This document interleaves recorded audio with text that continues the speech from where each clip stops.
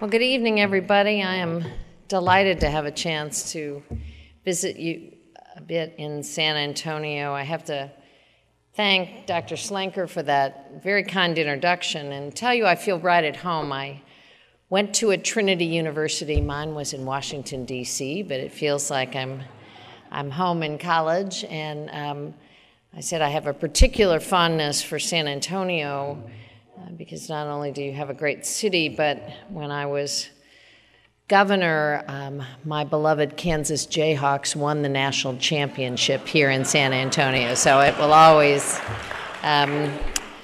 be a warm place in my heart, and certainly it's a warm place in everybody's heart today.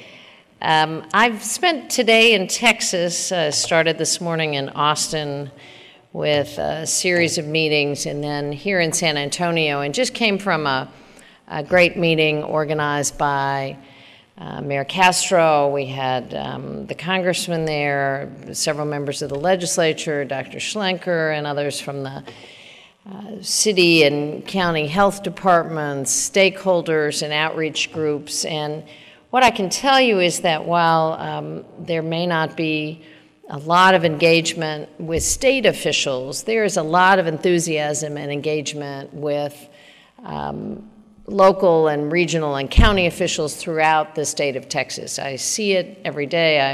It's very enthusiastic, and I think that's the kind of outreach that will really make a huge difference. I appreciate all of you being here tonight. I know you're going to have a chance not only to hear a little bit from me, but also to talk to folks later on the panel who can answer questions and tell you about what is going to happen over the next couple of months. There's no question that cities across the country, including here in San Antonio, face some tough challenges. The need to keep the local economy thriving, to ensure that streets are kept safe, to promote job growth and strengthen schools to create a more competitive workforce. And all of that has to be done on a tight and sometimes tighter budget, restricting budgets. But there's a common thread, I think, connecting all of the biggest challenges that San Antonio and other cities face across the country. And that common thread is really health of our citizens. Health is really an underlying feature of everything that happens in cities and towns and communities. Healthier communities lead to healthier students and more productive workers. Companies now more and more look at cities' health profiles before deciding where to locate a new site or open a new branch. Now, here in San Antonio, tremendous progress is being made on health. Just last week, we heard that the obesity rate in Bexar County dropped by about 20% between 2010 and 2012. That's a really important step forward because obesity is one of the issues that underlies a lot of chronic health conditions, and that can mean a real step forward. But despite that progress, what we also know is that too many cities have continuing high obesity rates, have way too many smokers, have chronic disease rates. We have way too many people, not only here in Texas, but across the country, living too sick and dying too soon. And cities often are squeezed by the burden of those high healthcare costs. When costs are high and care is unaffordable, the consequences fall on the cities.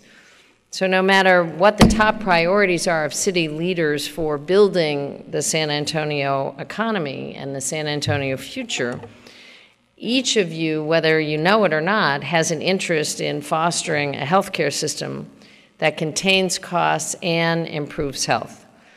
And those are exactly the goals nationally that caused the passage of the Affordable Care Act. So what has happened in the last 3.5 years since President Obama signed the law?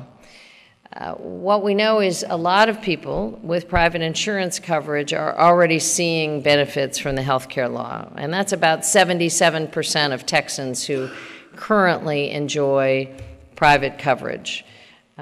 We know that there are hundreds of thousands of young Texans under the age of 26 who now are covered on their parents' plan, insurance that they did not have before 2010. And they have a lot more freedom to actually pursue their own dreams or take a job of their choice since they have affordable coverage.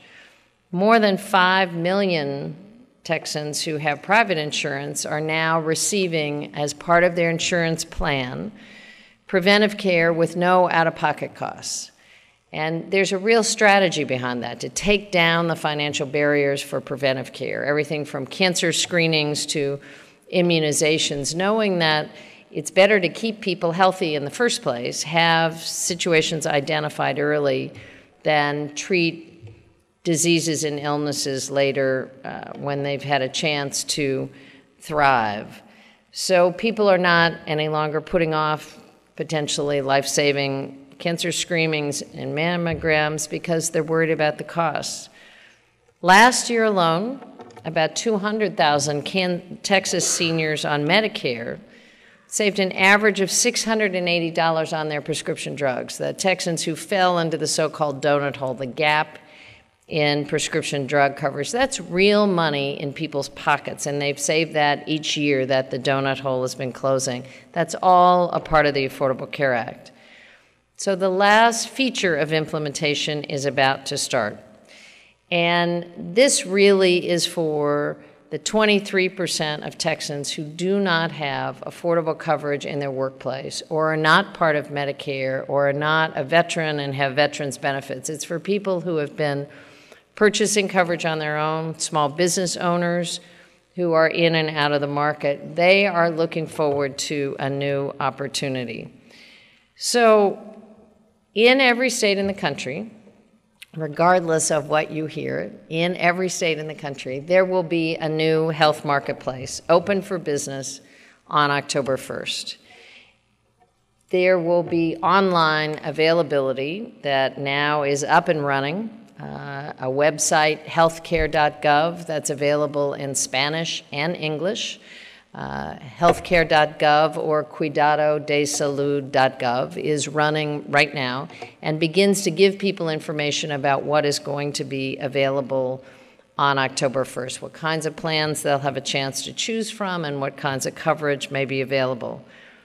Every new plan in the marketplace has to cover a set of essential benefits, including doctor visits, prescription, mental health services. There will no longer be any discrimination allowed based on gender. Being a woman will no longer be a pre-existing condition, and that's very good news for a lot of women who are in the marketplace right now being charged a lot more than their male colleagues or friends.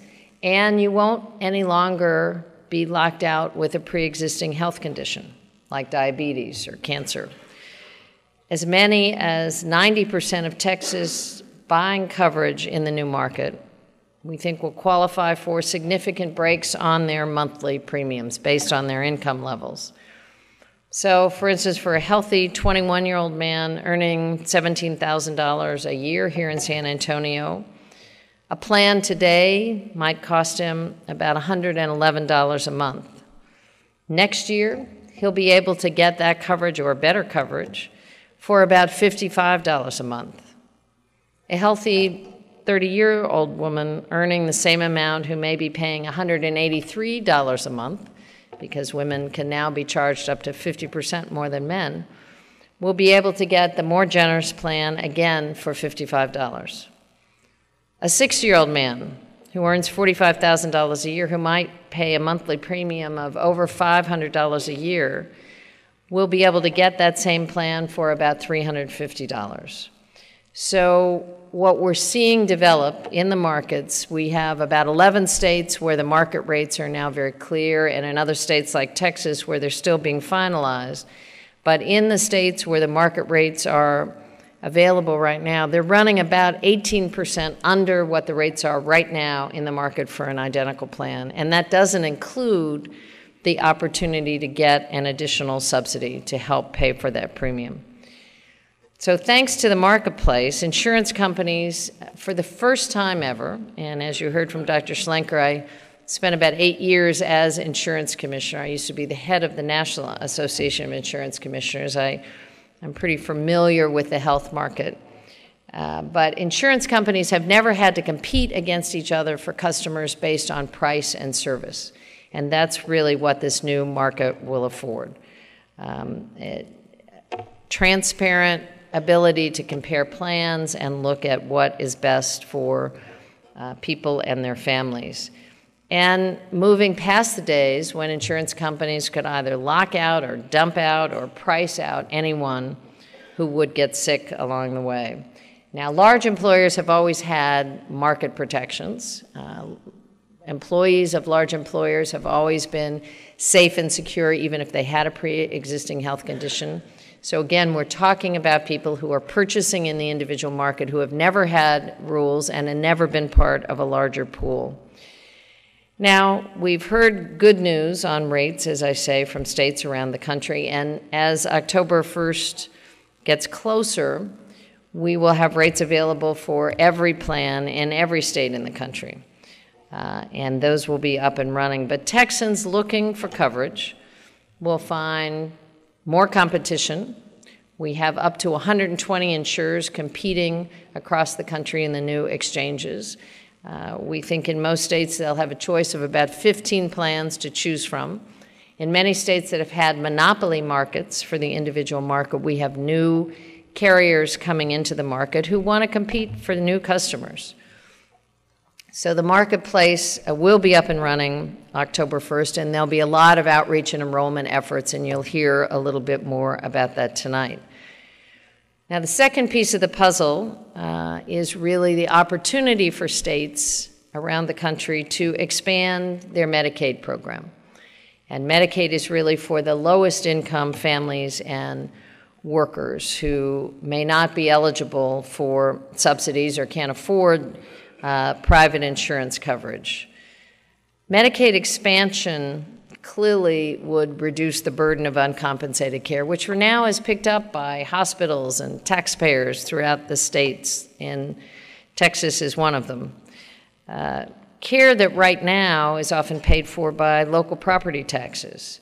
There are significant resources that would be injected into the hospitals. I was in Austin this morning meeting with the head of the Hospital Association, the head of the Medical Society was there, the head of the Nurses Association, and representative from chamber groups around the country. What the head of the Hospital Association told me is that on average, hospitals in Texas have about 26% of their bills unpaid each and every year, 26%. So those costs are absorbed by other people and often by taxpayers and property taxpayers. Providers deliver care each and every day that are uncompensated, and there are people in city jails and living under bridges who can't get access to mental health services or substance abuse services that would be made available with expanded health care. The federal government has made a very generous offer through the Affordable Care Act, which is that for the first 3 years, 2014, 15, and 16, 100% of the cost of newly insured would be paid for at the federal level. And then gradually over the course of 10 years, the federal share of the costs would decrease, but never less than 90%, with the state ultimately at the end of 10 years picking up 10% of the costs. It is fully paid for in the law signed by President Obama. It doesn't add a dime to the deficit. And for Texas, it would mean about $90 billion coming into the state over the next 10 years to help provide health coverage for some of the lowest income uninsured Texans. So we know that there are about 1.5 million Texans who would qualify for new Medicaid expanded coverage if the governor and the state legislature decide to take up that offer. There is no deadline. The offer is on the table, and we will continue to work with the state to see what the opportunities might be to look at that expanded coverage. I am a recovering governor. I served with Governor Perry for a couple of terms, and I would tell you I would have given a lot to have had that deal in our state of Kansas that would have brought those kind of federal resources for our uninsured population. If Texas chooses not to expand the Medicaid program, if that decision stands, then there will still be a big gap in coverage, because the way the law is written, no one who is below 100% of poverty qualifies for financial assistance in the marketplace. It was assumed that Medicaid would cover that population. So families making anywhere between under $23,000 a year would ultimately fall through those cracks and be really left without coverage, be entering the doors of an emergency room to access care, or just go without care altogether. So expanding Medicaid isn't just the right thing to do from a health standpoint or a fiscal standpoint. I think it's also the right thing to do for Texas families who are one injury or illness away from losing everything they have. Again, there is no deadline, so we're hoping this conversation will continue, and that the return on investment argument that a lot of, I know, local chambers are making throughout the state will be compelling at the state level. So I am in Texas today, but visiting states around the country between now and the time open enrollment ends in March of 2014, to reach out to people who are unaware of what the law says, unaware that they are going to be entitled to benefits starting October 1st, and may have some opportunities for health security that they've never enjoyed before. This is no longer a political debate. The law was passed and signed in March of 2010. The Supreme Court upheld the law as constitutional a year ago. The president was reelected. This is the law that is being fully implemented, and we want to make sure that people understand that there are benefits and opportunities for health security that they've never enjoyed and that they've never had an opportunity to think about. About 40% of the uninsured population here in Texas are young. And I am the mother of 2 young adults. I know that they don't get up every morning thinking about health insurance. Many mornings I'm not sure what they get up and think about, but I can pretty well guarantee you it isn't health insurance. But certainly getting the attention of a lot of the young and healthy population is also part of this challenge. They will have an opportunity to have a catastrophic plan if they're under 30 years old that is incredibly affordable. But also I think many young people who believe that nothing could ever happen to them or would ever happen to them are one accident or one diagnosis away from what could be a lifetime of health bills, and more importantly, a lifetime of going without life-saving care.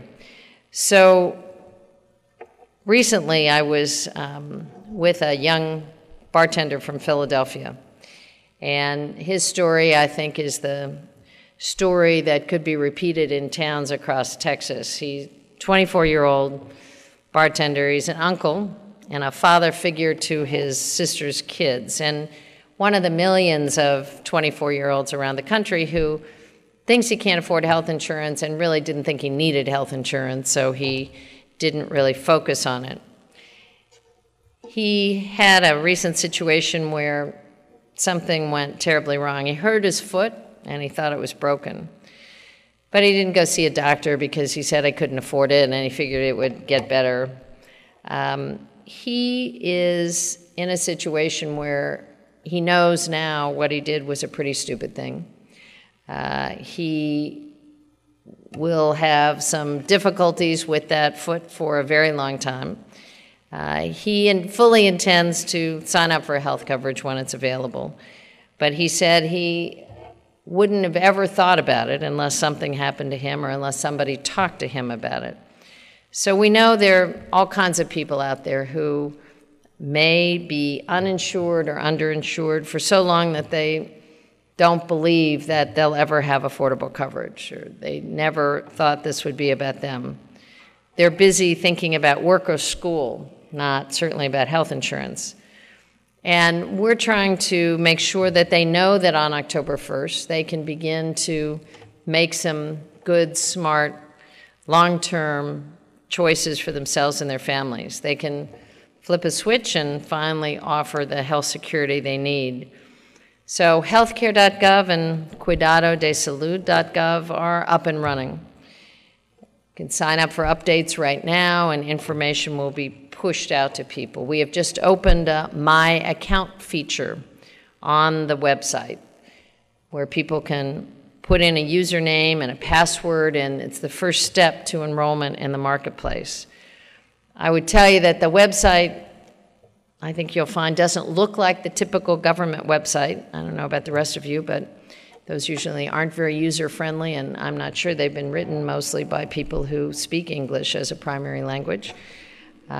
This is a user-friendly, consumer-friendly site, but we know a lot of people are not web-savvy, and a lot of people don't get their information at a computer. So there's a toll-free hotline that is available 24/7 with a live human being on the other end who can answer questions not only in English, but can make a translator available in up to 150 languages to answer questions. We will have enrollment and outreach individuals available at every federally qualified health center who have already received resources to do that and are in the process of hiring people. We are making partnership arrangements with libraries around the country so that librarians will be available to assist folks, and computers at the library will be available. And then there'll be navigators, individuals hired from community and outreach groups in San Antonio and communities throughout the state who will be available to answer questions and assist individuals who may need help in filling out applications. So we're partnering with trusted resources and with community validators to make sure that people understand what's coming their way. Now, nobody's better at reaching people from San Antonio than the people who live in this community. This can't be driven by Washington. We never intended to do this plan out of DC. This is a local outreach effort, and I've been so pleased to find so many willing partners and elected officials and healthcare providers and hospital associations and community activists. They're eager to be engaged and involved. Again, I appreciate you all being here tonight to learn some more, to figure out ways that you can help inform your family, your friends, your employees, your communities, and help us build a healthier and more prosperous community. If we are going to change the health status of Americans, it's going to happen city by city, state by state, community by community, and family by family. And the key to that is having engaged and involved citizens who are involved and ready to take advantage of the opportunities that this new bill provides. I think that we have talked in the United States about affordable health care for over 70 years. Presidents have attempted to pass comprehensive legislation and have never been successful. This is finally the law of the land, and we look forward to this historic opportunity to making sure that people across this country, but here in Texas and certainly here in San Antonio, understand that a new day is coming and that they have some opportunity for health security that they've never enjoyed before. So thank you all for being here tonight, and thank you for having me here in San Antonio.